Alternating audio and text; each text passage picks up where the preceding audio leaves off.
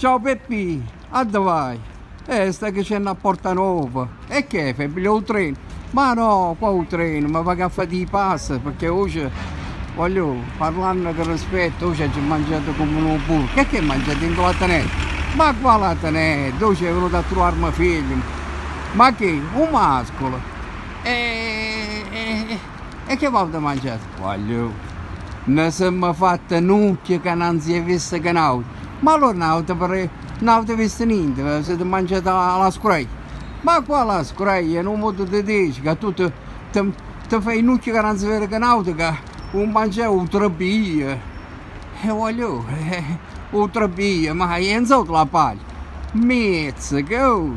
E me che mi ha mangiato un grano che speghe che poi in la paglia. E che ti mangiate? Che ti mangiate? Come? Che ti non c'ho? Nata volta. Ma se curioso veramente. Io ti dico che ci mangiate, no? Che si mangia? Voglio, oggi abbiamo fatto un pasta e fagioli, ma... E la fatica? Ma che ti già risponde, mo? La fatica? E un proverbio dice, pasta e fagioli, la fatica ti venga. Manco la che, facciamo manco la che. Ma dai, è un modo di dire, no? E pasta e fagioli, e poi abbiamo fatto una frittata dell'ambascione. Maronna gramateno come dopo un po' di tempo, perché se stai sconzando? Ma no, ma che sconzando? Quando si mangi l'ambascione fai boom boom. Come boom boom? E che tieni un tamburo? Ma no, l'ambascione, voglio, tiene una sostanza niente che è micidiale. Tu pensi che una volta quando facevamo la terra ci fatto una scommessa che chi si do nord che non ci credevano, allora voglio io mi ero portato da Bascia, da Venosino, mi ero portato un boccaccio dell'ambascione e mi sono mangiato, voglio, ma in un modo proprio sembra che non ero mangiato mai niente. Un giorno dopo, voglio, c'era un temporale in corpo e anzi una certa truna, ma che ritrone che fanno veramente paura. Ma perché si prendono i lampi? Ma no, ma quali lampi? Se sentiva una pozza, qua voglio, ma un fumire già è profumo. Ma non tu carne, pensi che chi mi hanno telefonato da una casa di profumo che volevano fare l'estratto di profumo che volevano chiamare un po'. E come volevano chiamare? Ma in francese si chiamava eau de fogne. Mamma Carmine, ma tu pensi quanta gente se la spalmare quella roba ancora? E beh, voglio, che te credi che i profumi lo fanno, che se lo fanno che tanta sostanza che noi manco lo sappiamo. Ma poi che hai fatto? Non l'hai fatto più con il contratto? Ma qual contratto? Io tornando quando facevo un volontario a diventare una scommessa, ma ne siamo riusciti un po' a mangiare pezzi tutta gratis, che chi che non credevano che anzi un sistema da rovesciare due corpo e da un magazzino di quella roba che tu conosci, che non potevi inserire avanti. Ma che vuoi parlare della merda? Minchia come sei delicato, oh. Io vorrei camuffare, ma dillo che era tonto, tanto che stai male. Comunque mi sono posto con il colavorio e pronto che non accendendo, come mi senti che hai sta roba a capire il voglio fare una fiammata come veramente, ma che lampe e fulmine e trono, sembra la fiamma di un drago. Però che è successo? Un ritorno di fiamma, che è successo che poi, voglio, ma ci ho fatto un bel depilé, sia dalla parte del forno che c'è qualcosa, e sia dalla parte poi di Rock. Voglio, è una cosa assurda, però tutto sommato la gente sta scommessa, che io sono rimasto a bocca aperta, ma sono morto dalla pozza. Ma no, sono rimasto a bocca aperta dalla fiammata che ha fatto. E chi dice, ma che tiene in colpa? Una bomboletta, che tiene una bomboletta, una bombola grossa di pipì gas?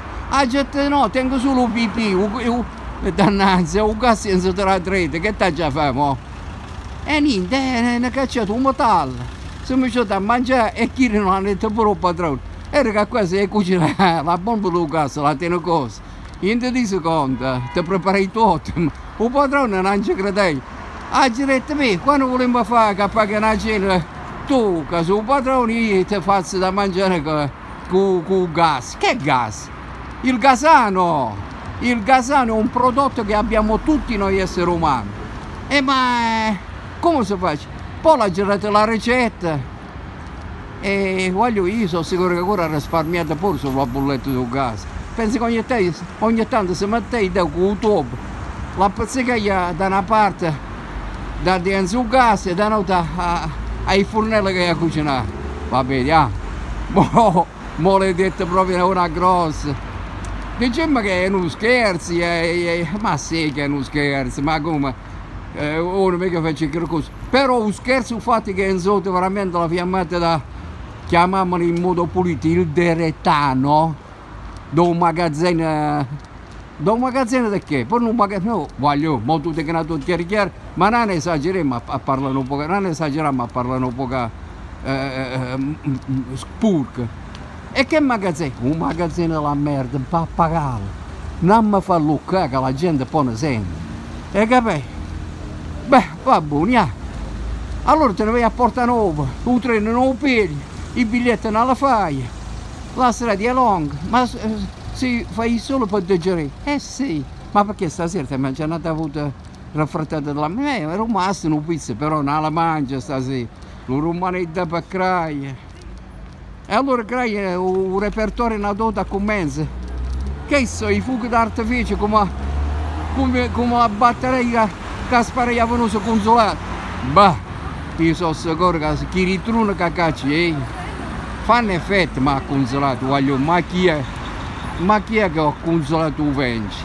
Guarda che consolato è stato il miglior proprio artista dei fuochi d'artificio di Venosino. E non credo che sta nata gente che usa per perché ieri era veramente in campo, un stile che non c'è. Ma poi una mi ha detto un'amica sua, o paese sua, dice che un gergone che si chiama Giovanna e faceva pure dei fuochi d'artificio. Ma che c'è zecco con scusa? No, ma per farti capire che stanno cristiani che sanno faticare, sanno preparare la polvere da sparare per i fuochi d'artificio. E così sto Giovanna, solo che una volta ha sgarrato, e che gli è successo? Ha detto che gli ha sparato i fuochi d'artificio, ha posto i bussolotti che i fuochi d'artificio che vanno in aria. E io dovrei perché non sparare per il culo, gli è zumbato un bussolotto di fuoco d'artificio in denuncia, rimasto con un ceccato. La gente diceva, evviva Giovanni! Evviva Giovanni, evviva Giovanni! E curioso era fuori e detto, evviva Giovanni a stupare le ciofole! Ma sono rimaste con un ceccato. Verite per la voi, che non va a sicurire. Povera Cristo, ma l'ha pigliata la pensione? Ma che ha pigliato la pensione? Voglio, corpo, l'hanno posta una cosa nucchia e mi somiglia io il quercio del Potomac. Ma che non è che tu? Ma no, entro un racconto che ci ho letto, vabbè, fammene c'è, con il treno non aspetta. Ma se dici che non le pigliamo, perché il treno non aspetta? Ma no, per dice, noi volevo comprare un treno, la freccia rossa, la freccia bianca, la freccia nera, la freccia di indiana. E un freccetto che ci come il creatore che mettiamo un freccetto a motonusta che i cose del cameraдаrio, una pezza di una scarpa vecchia, non vai più. Beh, già capiti, tu vuoi pazzia e te lasci tranquillo. E capite, boh, ti saluti, Oh, fatta avere ogni tanto, Però se io mi faccio ma tu la baciano con gli urni che arriveremo, ne hai mangiato. E che caspita, sarà che sei delegato con quest'uomo? No, non è delegato, ma... Vabbè, lasciamo stare.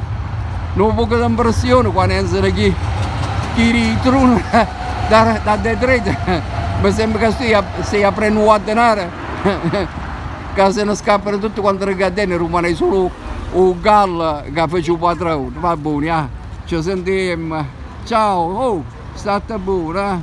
Ah, siamo ucraini, una fetta di quella frittata dell'ambascione te la porto, lascia perdere, tengo ci potrebbe che fanno, beh che si fanno la guerra, l'ambascione, e ci potrebbe, sai che concerti che si farà fuori? Beh, facciamo una volta, lascia perdere, mo. Va bene, ci vediamo. Ciao, state buoni, ciao, ciao, ciao, ciao, ciao.